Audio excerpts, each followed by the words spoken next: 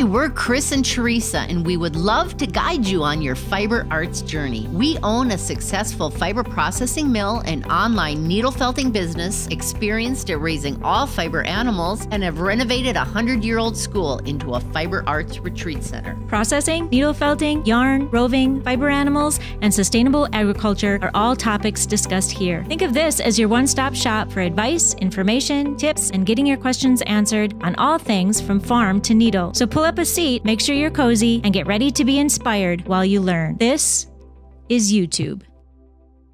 Welcome to EweTube 217. Can I introduce this first little bit of... this little segment? Yes. Okay, every time I use this amazing broom and broom pan down in the mill, I think we have got to share this with the world because it's amazing. Anyone who has swept and then turned it up and took everything off, whether it's leaves, whether it's fiber, what have you, this, I'm assuming it's playing right now, is the one. Cat's meow. Yeah. Yeah, it's pretty amazing. So Menards, that's where we got it. Menards. Yeah, it's amazing. So if you have a mill with wool, or you have just wool, your fiber or leaves or what have you, it's amazing. Or a lot of dog fur like I do in my house. it was like 3 weeks ago. We got 2 weeks ago. Finally got the award that we've been waiting for. We received this award last fall, November. Was it last fall? Yeah, Bob Vila. He presented it. Virtually presented it to us. And we didn't get the physical award until a few weeks ago, and we finally got it. And it was amazing. It's beautiful. It's now on the first floor of the Nome Schoolhouse, all lit up for everybody to see, and we're very proud of it. For always. It's pretty cool. Yep. Yes. Okay, now this is kind of, I don't know how bittersweet, but yet cool. We have Kurt and Leanne, who have been very supportive from the get-go. They live just kitty corner from the school, and I know Leanne would every now and then, she'd say, when we were like cleaning up and she'd say, I heard you laughing on my ring. She, one of those ring cameras. She's just an absolute sweetheart and very supportive, very just was been very amazing. Involved from the beginning, and we very much appreciate her. And just recently found out that her husband has a terminal cancer. He's been given, 2 to 3 months. Yeah. And so we were wondering, what can we do for Leanne? She's done so much for us, and we came up with a benefit. And we have just been very, very blessed by this benefit. Oh my goodness, with yes. how many people are willing to help and want to contribute. And I mean, that just goes to say, Kurt is an absolute sweetheart, kind, gentle soul, and has been in business in Enderlin as a plumber for years. His family, is I don't know how many years, 37 years. It's just But we've been very, very blessed by the people reaching out to us after we decided to host this benefit here. How many people have reached out to us, and the donations. We're having a silent auction. All of that, and it's all happening on October 22nd. From 4 to 7. And we're going to have a baked potato bar with chili, and Mariella Welly and Helen Carpenter went and dug. And Dwayne Wadeson. And Dwayne Wadeson, yes. Dwayne Wadeson and Kurt Schall have been friends since high school. It's pretty amazing. throughout all of this. And anywho, they dug 390 potatoes for this event, so pretty exciting. Yeah. So that's going to be part of the potato bar and the benefit here on the 22nd. So, and we continually get donations for the silent auction.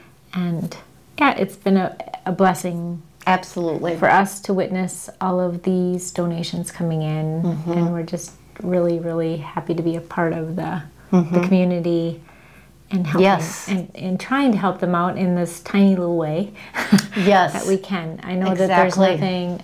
We've been praying for them, and we will continue. This is just that's all we can do, and something we can do. But we're really proud of the community that is coming together for them. Absolutely. Yes. Absolutely. If you're in the community and you want to donate, we are accepting donations for the silent auction, as well as cash donations.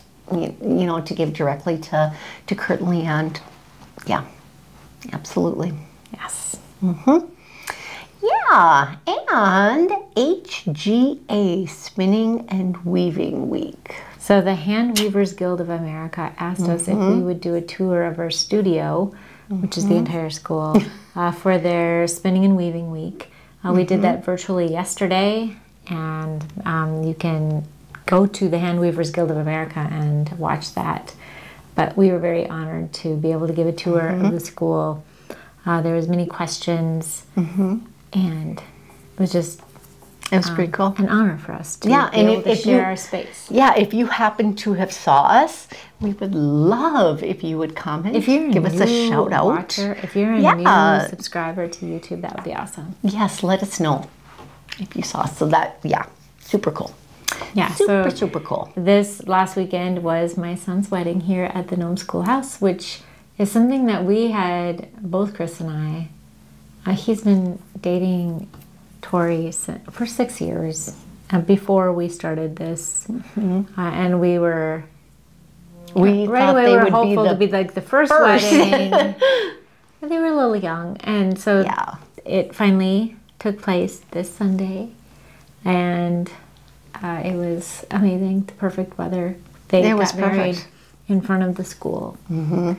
And I think we shared last week, a couple weeks ago, the bell that was donated to the school from the church that burned down here. Zion Lutheran. Steve worked very hard to make sure that that was in place for their wedding, which I very much appreciate.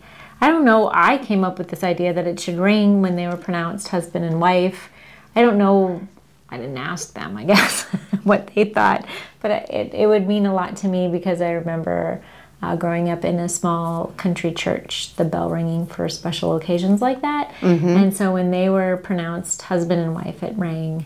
Yes. The ushers rang it. It gave me goosebumps, honestly. It was pretty cool. And I hope it's the first of a tradition here. Yeah. So the wedding was beautiful. There was a nice breeze. It was really, really, really warm for October 1st. It set a record. It did. And Fargo was 96.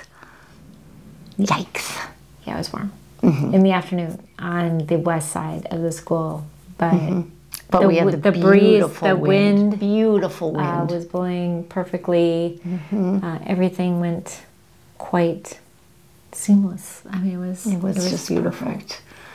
Perfect. I can hardly wait. And Tori had her horses there, her two palominos. Buttercup and Aspen. Yes. With Buttercup has been with her like for years and years and years. She showed her in 4-H. Oh, really? Yes. She's been... Is that who she was on then? I bet. Yes. Buttercup is her. And then Aspen she got later.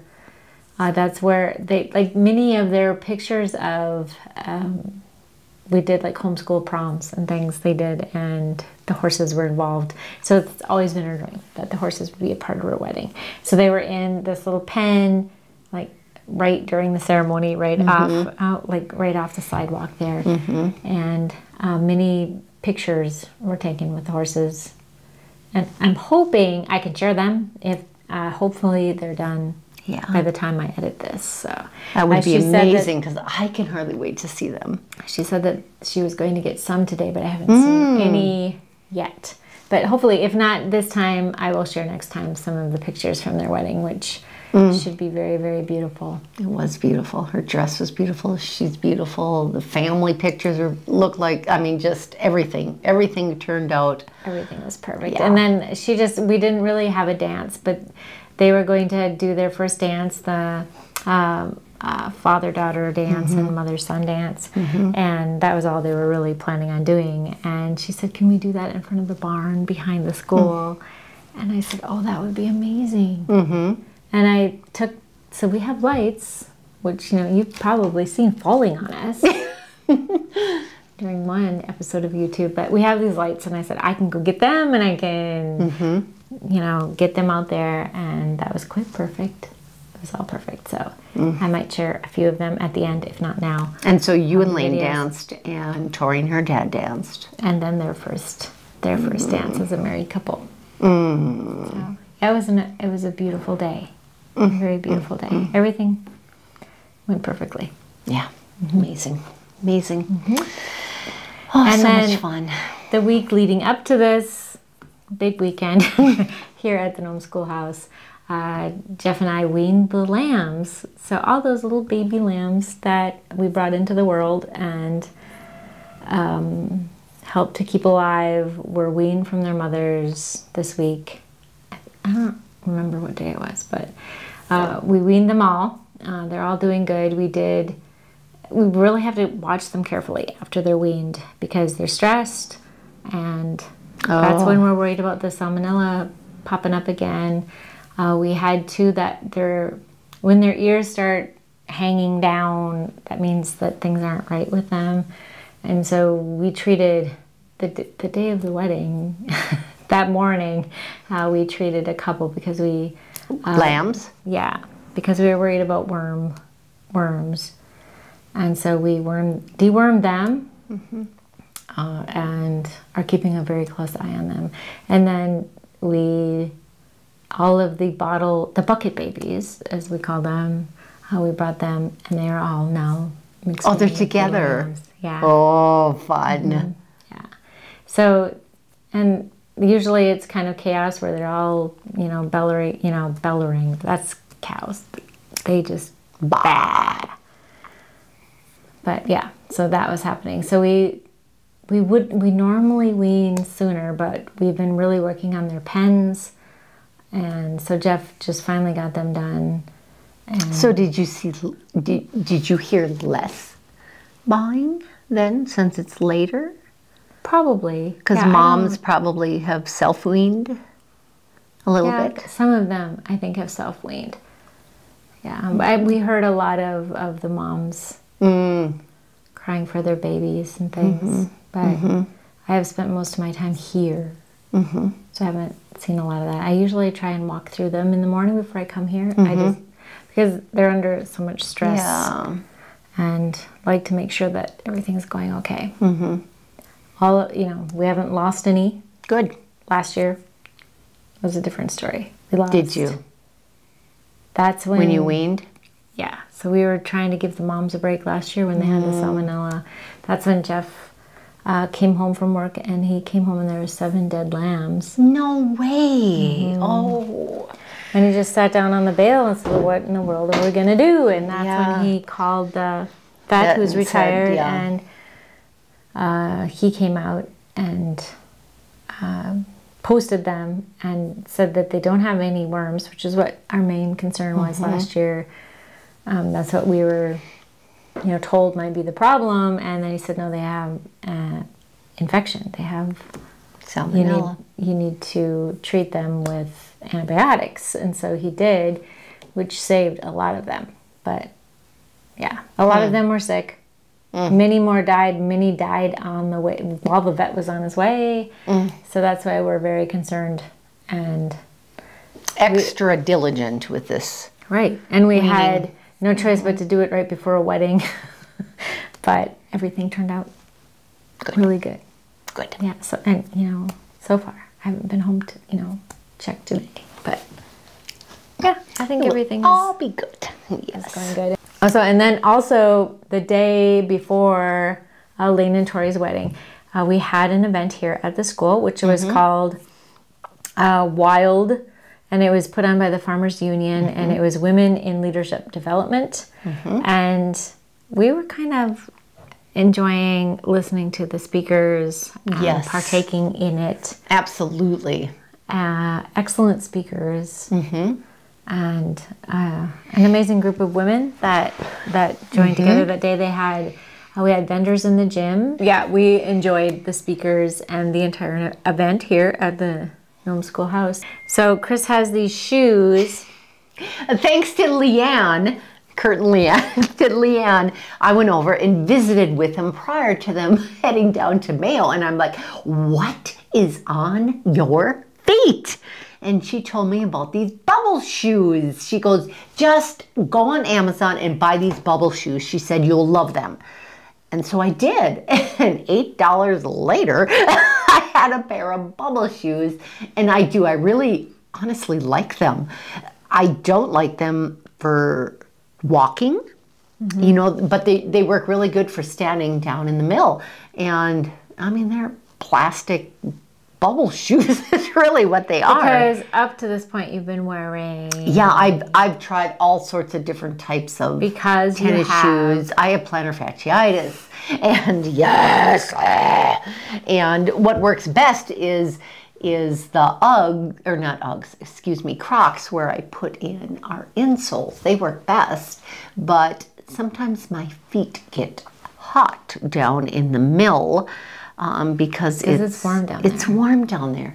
And so these bubble shoes have holes in them, and then these little molded little pillow sacks of air kind of just support your feet. Yes, I have very expensive shoes that I use when I go walking and things like that. But for standing down in the mill, these I can just hose off when, you know, the fiber doesn't stick to them because they're plastic. Why don't I get email reminders anymore?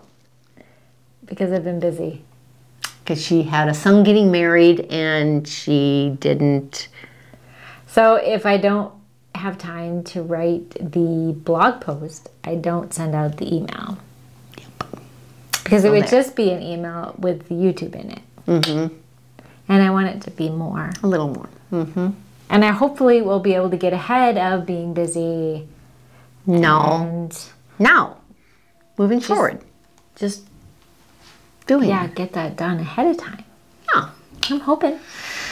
Yeah, okay, why don't you put Dakota Soles on the wholesale list? Okay, Dakota Soles are our wool insoles that we do here on site. And we have Dakota Soles Plus, which has the proprietary blend of activated charcoal, cornstarch, and baking soda that are felted into the middle of them. And then the regular Dakota Soles that are wool and stamped out here. And yes, they are on the wholesale list right now. Yeah, yes. Where do you find this wholesale list? So if you go to bearcreekfelting.com and you scroll all the way to the bottom, you'll see where you can purchase wholesale. Perfect. And the insoles are on there. Excellent. Excellent. Okay, so our last week's question and answer. The question was, when is the Oryx Safari? And when is it? It is next year, September, it starts in August 30th, I think, to September 6th. And it's a week long. Yes, at Julie Schmelzer 5086. You are the winner. Congratulations. Just contact us on bearcreekfelting.com. Tell us your shirt size and give us your address and we'll send out your prize. Yes, and Julie, you had it down to the date and yeah, well done. Well done, Julie. Which means you should attend. So we hope to see you next August. Yes. Yes. Okay, this is our next week's question is, if you have visited the Nome Schoolhouse and eaten something here, what was your favorite meal? What can you describe your meal here at the Nome Schoolhouse and why you liked it. The better the description, the higher the higher your chances of winning are. Yeah, because we've had so many folks that go, oh, I can't even believe that meal I just ate. Yeah, so.